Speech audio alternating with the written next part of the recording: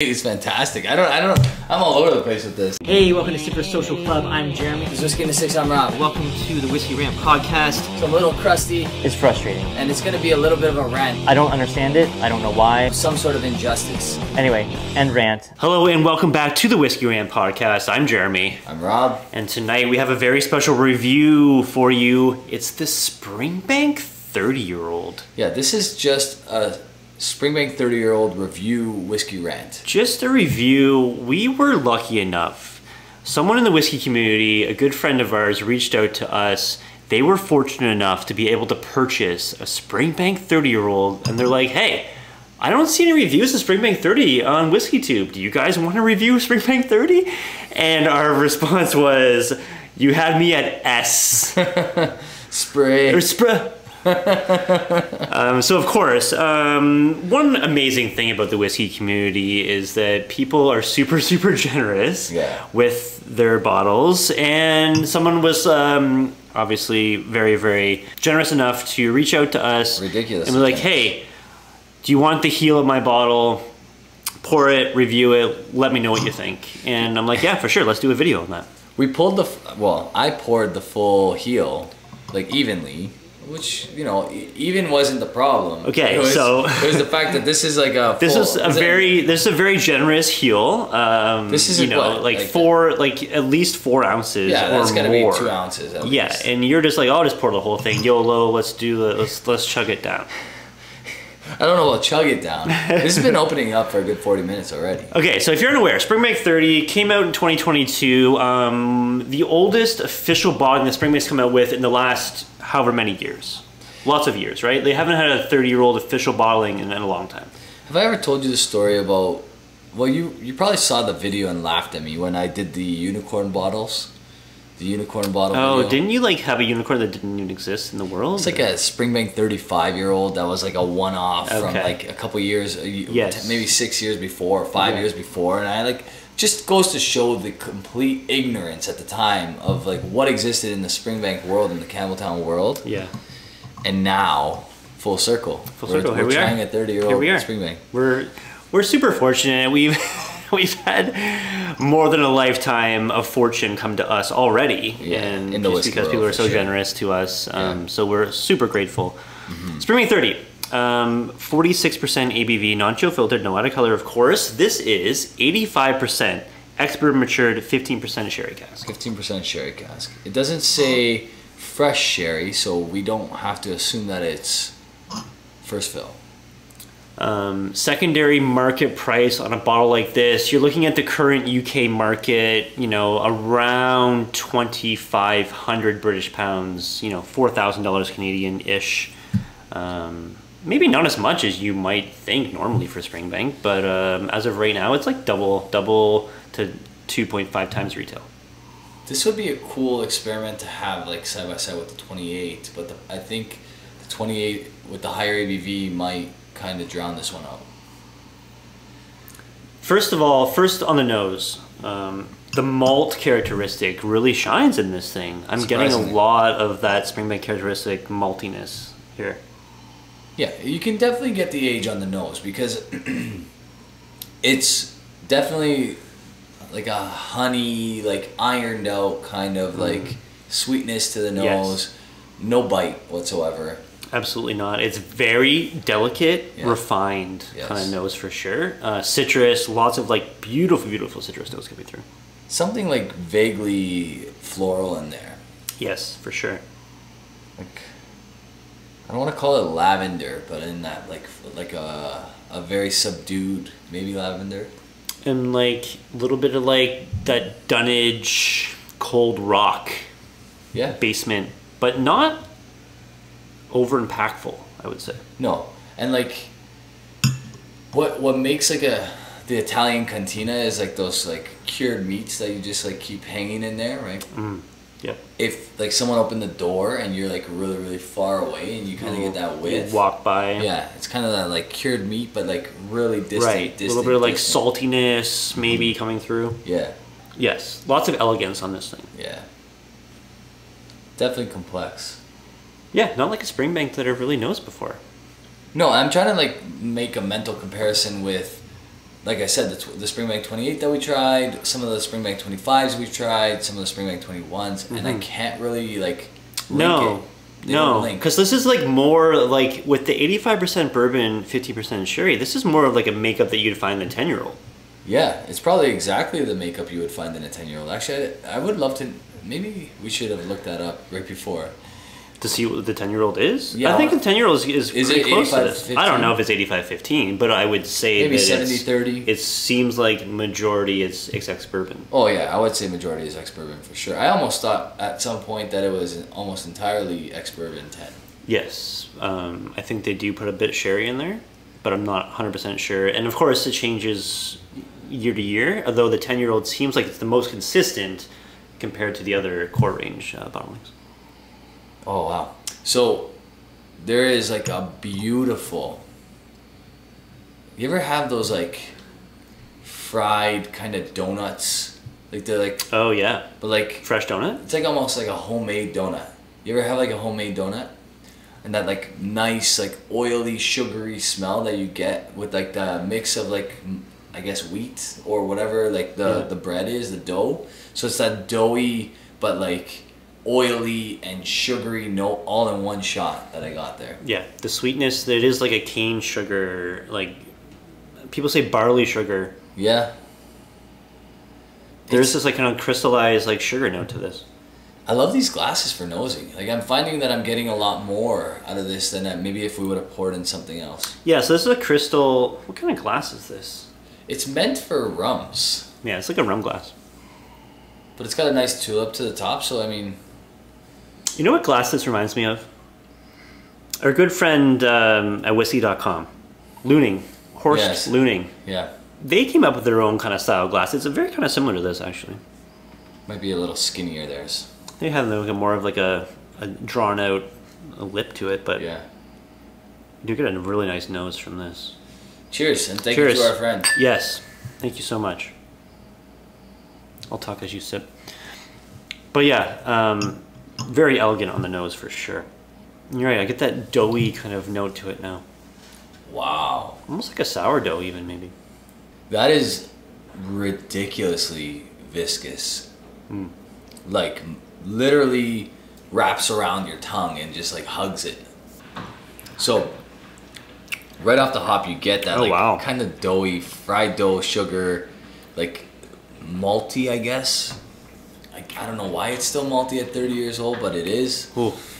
Really sweet, but not like sickly sweet by any means. Mm-hmm. Just the right amount of sweetness. Yeah, wow. It's very interesting. The nose is very well recreated on the palate.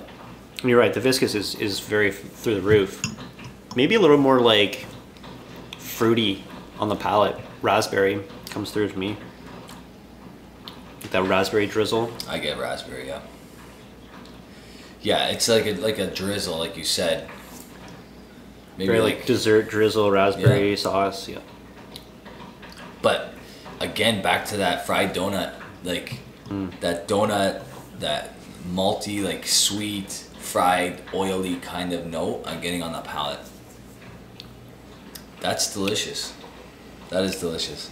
It is straight delicious. Yeah. It is very, very good.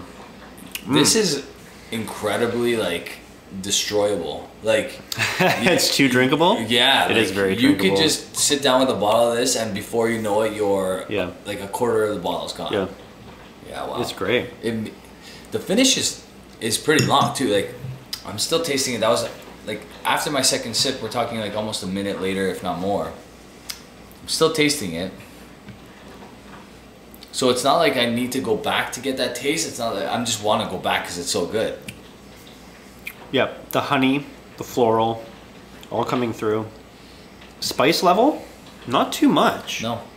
Not too much on the spiciness. Back palate maybe? Like I feel a little bit of heat in my throat. Mm-hmm. But like it's not like a harsh heat of any sort, obviously. This is really, really like easy drinking, not harsh in any way, shape, or form, but yeah, it's in the back of the throat, like a nice hug, like a hot hug or a heated hug or something like that. Campbelltown funkiness, subdued, I think. Yeah, I would say like a 1 out of 5 for Campbelltown funkiness. From what you're used to? It definitely...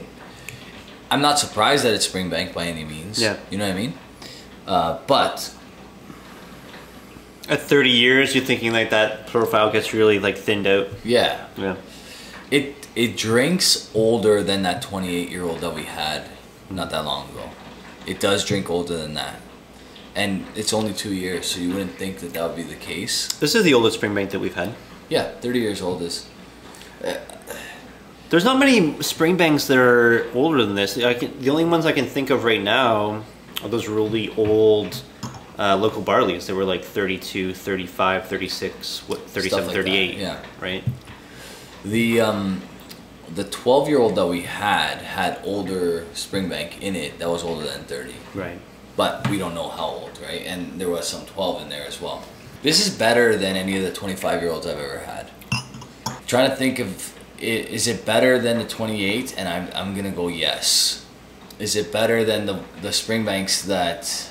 See, the problem, I guess its only knock, which I guess is not really a fair knock, is it's not incredibly Springbanky. Yeah. You know what I mean? This is the most elegant Springbank that we've had. Yeah. Like the subtleties in this aren't seen in what we've tried before from Springbank. Like the 28 is not a subtle whiskey. No, it's not hot, but it punches you. Yeah. Whereas this is like no heat. It was like the packaging, the elegance. It was designed to be this way, I think. Yes, this is like a easy drinking champagne version of Springbank. The box says champagne. The color looks champagne. It's beautiful. The box is, and I'm very interested to hear the rationale as to why they went 85% bourbon cask. I mean, I understand that tasting it, but like, do they know that they just have something really special in their bourbon casks at that age? Yeah, so we're looking at 1,400 bottles produced of this this batch, this release. I mean, how much? They probably only have that much, like 30-year-old whiskey that's ex-bourbon, right? Mm-hmm. Like, how many 30-year-old sherry casks do they have? We don't know. I would think that they have a few, but they do bottle the 25-year-old every year. They bottle the 21-year-old every year. Mm-hmm. How much slips up to the 30-year range? Is this going to be a regular release or is this a one-off? Good question. Maybe it appears to be a core range. You love the packaging and the color. I don't. I do not. Okay. I do not. I don't like Springbank. No, I don't like Springbank packaging. I don't like the way it looks. I love their bottles. Their bottle is my favorite text. bottle. I do like their bottle. But I don't care. I mean, like, it means nothing to me. Yeah, it means absolutely nothing. It's irrelevant. I don't care about packaging. I don't care how the label looks. I don't care about the text. I'd be fine if Springbank changed their bottle to like a round. I should dare I say Blanton's kind of bottle. I'd be fine with whatever they decided because it doesn't matter. We don't buy our whiskeys based on the bottle. I don't care. No. A lot of people don't like the Glenallachie text. It looks like old Egyptian style text. Yeah. They don't like it. I don't like it either. I don't care. But I don't care. Right. I guess that's it. I've learned to love it just because I love the product, not because I love the. I don't give a shit about the packaging. Like that's never been my interest, right? But when I get a box, I keep it till I open the bottle and then I throw the box out. I find it so hard to do a review on like 1 dram of a whiskey, and I'm finding it harder and harder as Whiskey Tube goes on. And I know this is technically like 2 drams, but like. This is really nice. It's very nice. It's really nice. Is it like the most complex Springbank we've had? I don't think it's the most complex. It's definitely not the most complex Springbank we've had. It's definitely not the most complex whiskey we've had. There's a whiskey to your left that is much more complex than this. This is achieving, I think, what they wanted to achieve, which is an elegant, really refined, subtle version that still highlights their distillate. Yeah. I love that it still gives you that texture that you want. It's got that viscosity that you want. It's not. Yes. It's not just gonna fall in your palate, swallow, done. Mm-hmm. You don't get any finish, any whatever. There's a viscosity here that screams, we care about what we're doing, versus like the Macallans that are, just, oh yeah, this is really smooth. This is 25-year-old Macallan. It's incredibly smooth and tasty, but you can sip it and forget what you tasted 3 seconds later. You're not forgetting. Like, I still taste Springbank, and I probably will until I put something else. I eat something or taste something else. This is just super delicious. I think the balance between that really good sweetness, which is very upfront, mixed with like that malty characteristic and the citrus and a little bit of fruit in there. It's very, very faint, but it just adds a nice little depth of layer. Yeah. I think people getting this bottle, like, obviously this is not geared towards guys like you and I. This is what, $2,200 retail? So yeah, retail prices vary. If you're talking Canadian dollars, around $2,000 to $2,500 is what you were looking at if you're lucky enough to purchase this. Yeah. And like we said, secondary market is essentially double that. Yeah. So, great. It's not meant for, like, if we weren't gifted the heel of this bottle, there's no chance we would ever be able to try this. Absolutely. Right? Yeah. Thank you so much, by the way. But it's geared for that kind of price point, like, capable people. Yeah. You know what I mean? And it's funny because this is Springbank's way of being a little cheeky, in my opinion. Like, this is geared toward the people that, like, have lots of money, that if they buy this bottle and they serve this to their friends that also have lots of money, their friends go, oh, this is excellent, I love this is fantastic, yes, incredibly smooth, all these different things. But the cheekiness comes in the fact that the whiskey geek would absolutely adore this as well. Yeah. You know what I mean? This is not just for the high roller. Yeah. This is maybe the high roller, but the high roller that knows a thing or two about whiskey. You know what I mean? The nose is so good. The palate is so good. It's hard to, like, I'm trying to think. You want to compare this to, like you said, the 25. So let's compare that to the 25, because we absolutely fell in love with the 25 that came out in 2019. Yep. That was one of the best Springbanks we've ever scored. Yep. We've also loved the 21 that came out in 19 and 20 and 2020. The 2020 was the dark one. I still have up there, actually. Yeah. So, but those are different. I mean, like, different. You can't. Okay, first of all, you can't compare the 21. It's completely different. It shouldn't even be compared to this. The 25 you can maybe compare to. Viscosity wise, this blows those out of the water. I don't remember the 25 having this kind of viscosity. Maybe you're right. Maybe the viscosity on this is more than the 25. Maybe the flavor punch and all that different stuff was more on the 25. Yes, I would say so. But the viscosity, and that's also because you and I lean toward a nice sherry dram, right? So that's playing a factor too. But that 2019 was sherry and port, right? I'll put it on the screen. Yeah. We don't want to get it wrong, but yes. I'm pretty sure it was sherry and port. Maybe something else too, right? The 2020 21-year-old was like a few different, like rum, this, that, whatever. It was super dark.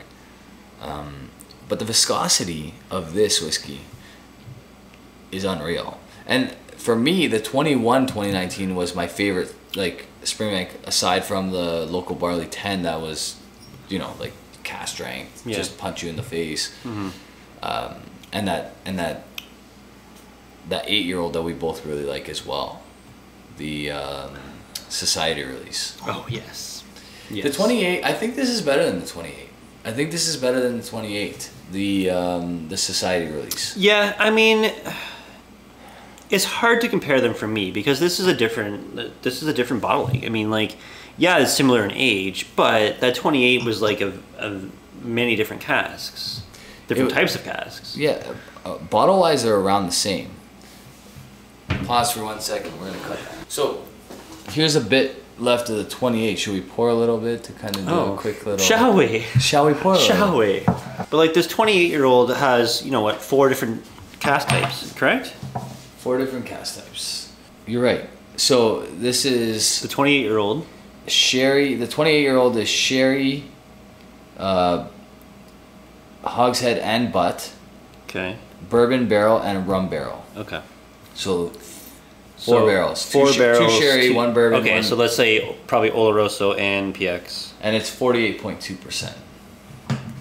Could be PX, could be just Oloroso. Oh, that's really nice too. Immediately change your mind. I mean, that's what I'm saying. Like, it's hard to compare. It's so hard. It's always, but it's that just goes to show you the trouble in doing reviews on a whiskey. Mm-hmm. So this is way more on the fruity side of things. Oh yeah, 100%. I also gotta like the only thing. It's much different. My only drawback to this 28 is that piney note that I get. I get a little bit of like maybe that's from the rum cask. I will say the 30 has 0 off-putting notes. It's just straight elegance, deliciousness, nose to finish. It's delicious. Really nice. It's more complex than the 30, but the 30 is more drinkable. Does that make sense? Yes, They're both fantastic. I would agree. The 30 is more drinkable. They're both fantastic.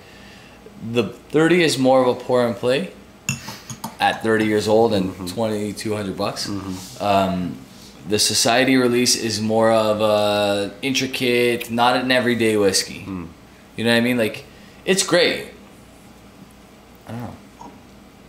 This is a bold bottling of Springbank. This is an elegant bottling. Exactly. This is, like I said, this was the cheeky one. This is the one meant to satisfy the masses, but the hardcores would still love it. Yeah. This was meant for the hardcores. That's it. Yeah, right? I agree with that. Which one's better? It's tough, right? It is tough to say. I mean, like I said, they're not comparable. This is 50% sherry. We do tend to lean towards sherry as well. If you're going to give me a full bottle of each, which one would I take? I would take the 28. Gives you more ABV, gives you more sherry influence. I think that this 30-year-old can be compared to those 25s that we really, really liked. Because I think that it shares a lot of elements with those ones. Those 25s are like a more refined version of Springbank, right? The 21s weren't. The 21s are bold. The 21s are bold like this is bold. This doesn't drink as old as the 30. You can tell the 30's older. Why? I don't get that. It's only 2 years. Well, obviously, cask difference and all that other stuff. This is sweeter. I don't know how it's sweeter, but that's a sweet dram. That's even sweeter. Would you say that there's maybe older than 30-year-old stuff in here? Substantially older, perhaps. There could very well be older whiskey in the 30. It does feel like there is a little bit of that. In the Society, that's a tough one, man. I don't even know if I like it now that I love that 28. That 28 is fantastic. I'm all over the place with this. I was going to say, can we rewind when you're like, this blows the 28 away, this blows the 25s away? This is better than any of the 25-year-olds I've ever had. I don't think it blows any of those away. I think it's a step above the 25. I do think that. Not for $1,200. Not for $1,300 or $1,400, which is probably what it would be, right? For 5 extra years, $1,400, nah, no. Okay. Hard pass. Are you ready to score?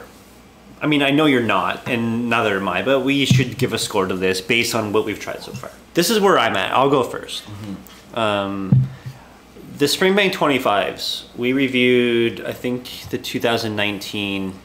I maybe reviewed the 2020 as well. I'm pretty sure my score for that 25-year-old was a 92.5, which I think is the highest official score I've given to Springbank. I don't think I included this one. I think I'm right there with this. I think I'm going to say that this is a 92.5 for me. The 30-year-old it's the same. I would score the same as that 25. That's fair. I think that the enjoyment factor is the exact same for me. It's a different whiskey. I'm getting different things I enjoy about it. That 25 I loved. This I also love. Right. It's the same score for me. I'm 92 and a half. 92 and a half. Yeah. Okay, so think about your score then for this. What would that be? It'd be a half tick higher. Half tick higher. Yeah. See, I'm on the opposite. Okay, so I think that this is a little better than 25. A little bit better. Okay. So, I think I agree with your half tick higher on this. I think this is a little bit better. Okay. Yep. But I don't really do half ticks. So, I'm going to give them both a 93. Okay. Yeah. Yeah. I'm going to give them both a 93. I think this is a 93. This is fantastic. And even better now than it was when we last tried this. Yeah. I mean, our scores are not encompassing the price, right? No, of course. Like, we would, if the price is a thing, we would take the 25 every single time. Absolutely. Because for a half a tick, I might have given the 25 a 93 back then. I don't remember what I gave it. Yeah. So I might have given the 25 a 93. I'm going to say that this is a 93 based on today's standard scoring for me. 93 is a super high score for us. We don't give hardly anything 93s. Like, what would I say? Take this or the Springbank 15 for $150. I'm taking the Springbank 15 all day. Actually, I'm going to take 10 of those. You know what I mean? Yeah. So, I'll take 20 of them. Yeah. You know? I'd rather take 20 Springbank 15s than one of these. Let's say that. Let's rewind in time, okay? Let's say that we were lucky enough to be able to purchase a bottle of Springbank 30 at retail. Okay? You buy it. You open it right away and drink it? Yeah, so I definitely. 100%. Yeah. Right? Regret the purchase? Probably. For $2,200, that's a lot of money, man. Yeah. I would probably regret and that's crazy to say because it's a 93. Yeah. But I don't have the kind of money to be throwing $2,200 at a 93. If this was a 97, then $2,200 doesn't seem like a lot. This is a Jack Daniel's bonded. Boom. Right? But even I think because I bet you if we had a second sit down with this, our scores might go down a little bit, not a lot.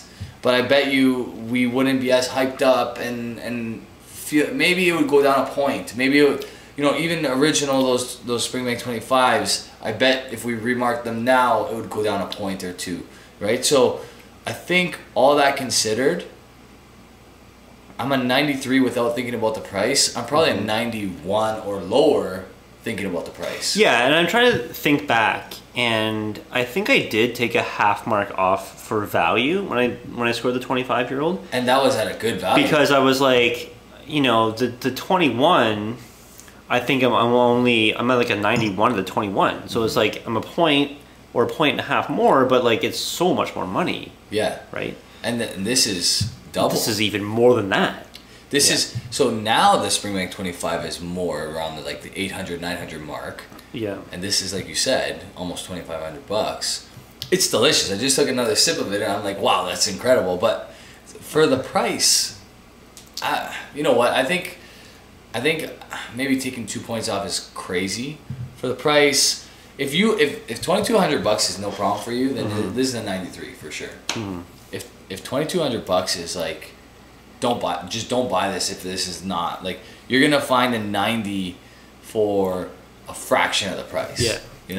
So don't go after that 93. I mean, like if you had every single core range Springbank lined up on a table with retail prices for what they were, what are you picking? Are you picking like a 19, 21-year-old for that price? Like what are you choosing to buy?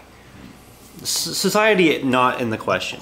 What do you core range in the last 5 years from Springbank, best value? What are you looking at? If honestly, and I can get any of them, just one or just one. Any one you want, retail price for what it was at the time of release. What are you picking? For me, it's still that Springbank 10 local barley. Just because it's like it punches you in the face with that cask strength. It's heavy sherry. I love it. It's all kinds of Springbank characteristic. Yeah. You know what I mean?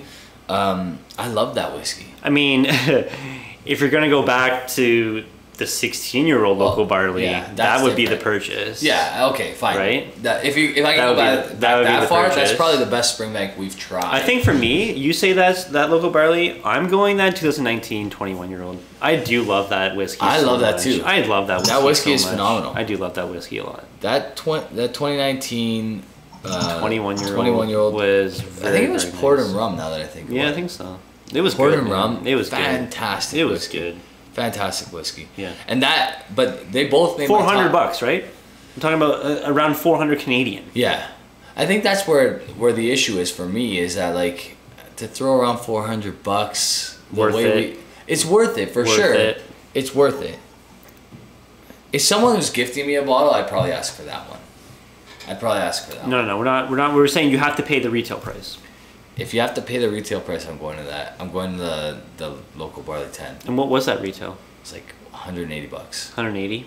Maybe less. Half the price. Maybe $150. That's a good point. Half the price. Right. $180. I think it was. Half the price. Yeah. Right. But 16 local barley still. That's the king. It was on my list of top 10. I think it goes a little higher than the local barley, if I'm not mistaken. Ooh, that local barley 16, man. That was an outlier. And that's the problem with, because we had. And that was like 2000. We split 2 ounces of that. It was like 2016. Was that 2017? Something lower, yeah. Did we split 2 ounces of that, or we split 1 ounce of that? We might have split 2 ounces. I think we split 2 ounces. Yeah. Right. So, like, we're having more time with this 30-year-old than we did with that. True. So I hate doing that. Like, even the one that Mike and Narby sent to us, that was a 12-year-old, but it had like 30-plus-year-old whiskey in it. A 90s bottling, yeah. Like, it's so hard to review something that's a half an ounce or an ounce, or like I just find that that's totally not fair to the liquid. Man, the sweetness on this. It's crazy, right? I don't know if I've had like this experience with like that sweet sugar characteristic. No, that's what I mean. That's coming from the bourbon cask for sure. Really good bourbon casks. You can tell these are good. I mean, Springbank has good casks, but this one definitely highlights that Ex-Bourbon. Obviously, it's 85% Ex-Bourbon. I would say I'm going back to I don't even know. Yeah, probably this is a tick better because it kind of appeals more to our palate, but the quality in this glass, like, something needs to be said about that. Yeah, I think, like, you know what?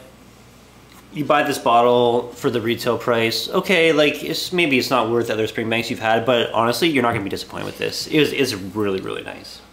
Okay, I guess a better question is, in that price range, what would you replace it with? Like, you're not going to take the Macallan 25-year-old over that. No chance. No. Not the new Macallan. The new Macallan 25-year-olds are not worth the price. The old Highland Park 30, I probably would take over this. Oh, that is a great comparison. Because I just sipped that not too long ago. And that's so good. It is very, very good. Honestly, though, without price, I would take this over the Highland Park 30. Really? Yep. The viscosity is heavier on this, for sure. Like, there's a heavy sugar. Yes. I love that kind of, like, I love the elements that the Highland Park 30, the old Highland Park 30, bring to the table. Because it's that, like, crazy, like, salty, like, different kind of flavor. We're getting a little off topic here, but this is a long review, but it should be a long review. It has to be. It should be a long review. And you know what? We gave our scores earlier, so if you clicked off, you got the score you clicked off. But yeah, I mean, like, the Highland Park 30, Springbank 30. What a great problem to have. You know, trying to decide what is better. Absolutely. What's better? I guarantee you, viscosity on this is better than the Highland Park 30. Dude, viscosity. I would put the viscosity of this whiskey, I would put this up against, like, anything. Like, seriously, anything. I love how you're like, oh, I just poured the whole thing, but it's gone. I drank the whole thing. It's gone. Because it's delicious. It's crushable. It's so crushable. But it's not crushable in the, like, I said this already. It's not crushable because it's just like, you sip, you lose the taste, you need to go back to it. It's not crushable that way. It's crushable in the sense that it's so tasty. It's so tasty. It's unique. I think the problem with marking whiskey as a whole is not everything is gonna, like, we're always trying to recreate that experience that made us go wow about a whiskey. Like, so something a little bit more fruity or this or that might outweigh this, even if it's not as good quality. Yes. And I think that's what's happening here and there. Yeah. Right? This isn't, from a technical standpoint, this is not as good as this. But it's tastier because it appeals to us more. Sure. Does that make sense? Yes. Like, the fruit notes explode off your palate. Exactly. This. Something like this, like, there's nothing exploding off your palate. It's more like refined. It's just elegant. Balance. Yeah. Elegance to it. Viscosity. So, like, there's crazy like, it's more, it's that comparison of that raw talent versus that, like, crazy technical, like, individual, like, whatever, right? Yes. So that's what's happening here. It's elegance versus just raw beauty. You know what I mean? Like, yeah, I think that's the best way to describe that. That's a great way to end this video. Springbank 30, thank you so much for allowing us the opportunity to be fortunate enough to try this. Yeah, that was awesome. Thank you so much, man. You know, we're too fortunate. We are very fortunate. We're too lucky. We're too fortunate. We are very fortunate. But what we can do is we can pay it back. You know? Pay it forward. Pay it forward. Have that guy come over here one day and have some drams with us. You know what? I did give him a sample of the Brora 38-year-old. Oh, wow. There you go. You know? Yeah. A whiskey that I would consider one of my all-time favorites. It's the highest score I've ever given. So, you know, at least he gets a little something in return. But again, like, yeah, like, this what makes the whiskey community so great, is the sharing, the appreciation, and just getting someone else's opinion on something is fun. Cheers, dude. And, cheers. Thank you so much. We're so fortunate, and thank you for making this opportunity for us. We would never try without you, so thank you so much. Thanks so much for watching, guys. Really much appreciated. Have a good one. Cheers.